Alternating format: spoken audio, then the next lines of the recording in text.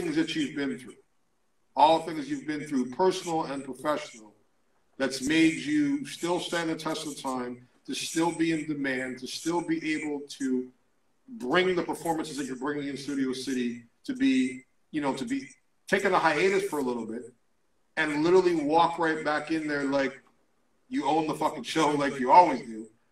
What do you feel for yourself is an advice that you would give somebody for longevity in this business? You got to shake it off. Whatever it is that gets you down or shakes your confidence, you got to be able to shake it off in order to move forward from it. So if you dwell on the mistakes you made in the last audition or the bad note that you got when the casting director called your agent and said, you know, your face is swollen or you didn't look right or you're too old at 26, you got to be able to have that thick enough skin that you recognize that they are not, that's not God. You know, that is not the end of the road. Even getting blacklisted is not the end of the road. There's only so far that that can go and so far that that can affect your career. Having confidence in yourself, but staying humble, being kind to everyone on the set, being kind and good. Not show up.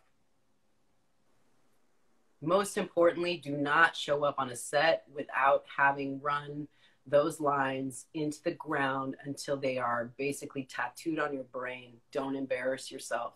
Know your craft, know your work, study those lines, because there's nothing really worse than that. I was watching Tarantino's Once Upon a Time in Hollywood night before last, and I was just stunned. Really incredible scene towards the end where Leonardo DiCaprio's, you know, character goes up on set and he can't remember his lines, and then he goes into the trailer and just goes nuts on himself and looks in the mirror and says, I'm gonna kill you, I'm gonna shoot you tonight if you do this again, if you embarrass yourself. So that's the thing that you don't want to do. You get that opportunity, don't embarrass yourself. Don't stay up the night before drinking, don't go out, don't party with your friends, you know, commit to your craft and honor yourself and honor the crew and the cast that are going to be working with you and the director who chose you. And at the end of it, when it's over, send a nice note and say thank you. You winning 3 Emmys, did you feel from the first time you won the Emmy, one, what did that mean to you? But winning 3 times an Emmy, did you feel that it put more pressure on you as a performer? No, you didn't put easier pressure on me. As a performer? I didn't feel pressured. I felt like now I need to go and do something else because, you know, this is an incredible, incredible gift that if I just sit here with these gifts I've been given, which meaning the Emmys, if I just sit here on this show with these Emmys, you know, oh, let me hold on to this. That's not me. That's not what my team.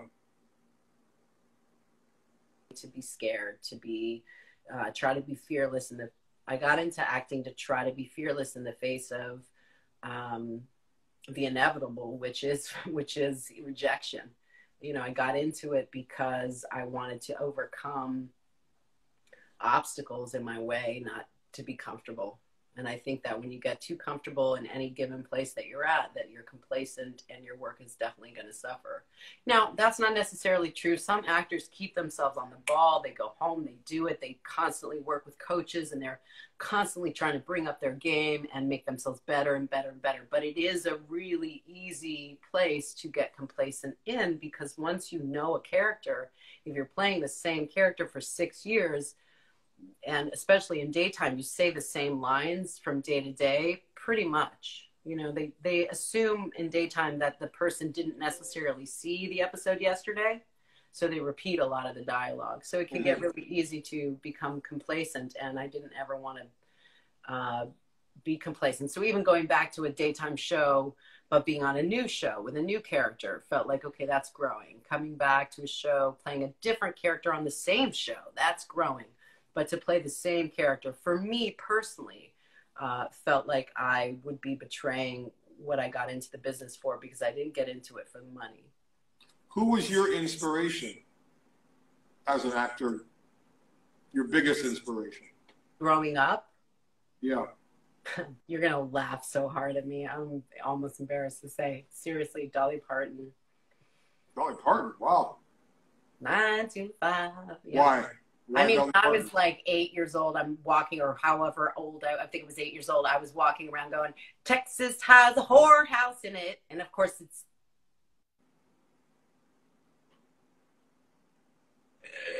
But I didn't know what the actual words were in the song. I was literally singing, Texas has a whorehouse in it.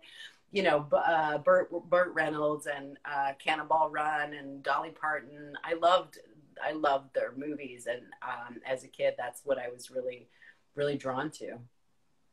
And there was another young actor who's just such an awful person that I won't bring up. So I'm just not gonna, I'm like, no, I'm not gonna go there. But yeah, it wasn't really, I wasn't allowed to watch television as a kid. I don't think I even mentioned that. Part of the reason I didn't watch daytime or any of that is I was not allowed to watch TV as a kid. I was made to go outside and play, and I was doing sports all day, every day. So I didn't have that opportunity. I loved films, and Dolly Parton was the star of the films that my dad would take me to see. And, otherwise Gandhi, like we would go see Gandhi, Ben Kingsley. But yeah, Dolly Parton, she was my idol. Do you have a drink near you right now? Do I have a drink? Yeah, but it's pretty much gone. Yes. Okay. I wanna do a toast right now because I'm not sure if you remember, if you know. Today is a day, an unfortunate day, that a lot of you watching this woke up to the news of someone who was my brother, someone who was family, who was one of the greatest men I've ever known, passed away on this day 2 years ago. Christophe St. John. And right now, wherever you're at, who's ever watching this, if you have a drink, I want to hold it up. I want to toast my brother, who I love, who I miss, who to me was not only an icon in this industry, but was a legend as a friend, as a mentor, as a beautiful human who we unfortunately lost far too soon. And I just want to say to anybody out there, Christophe always had a saying called love and light. Sarah, I love you. I respect you. I cherish you. And I honor you, my friend. And I thank you so much for being such a beautiful human that has contributed to this business, contributed to this art, contributed to making our industry better. I'm a better person for knowing Christophe. I'm a better person for knowing you. I try to surround myself with people that inspire me. And to me, in the sense, he was known as the Denzel of daytime. Yes, sir. And I look at you, my friend, my beautiful friend who I adore and I love, as the Meryl Streep of daytime. Oh, please, no. You are a person right now. who has, to me, with you coming back into prime time with this new show and being able to see you bring the performances that you bring, it reminds me so much of Christophe, of the realness, of the elements that he brought to his performances. So, Christophe St. John, my brother, I love you, I miss you, I wish you were still here, and cheers to you, my friend. Here's to Christophe, who I loved and adored and loved me. What did Christophe mean to you? I know what he meant to me, but what did he mean to you? He was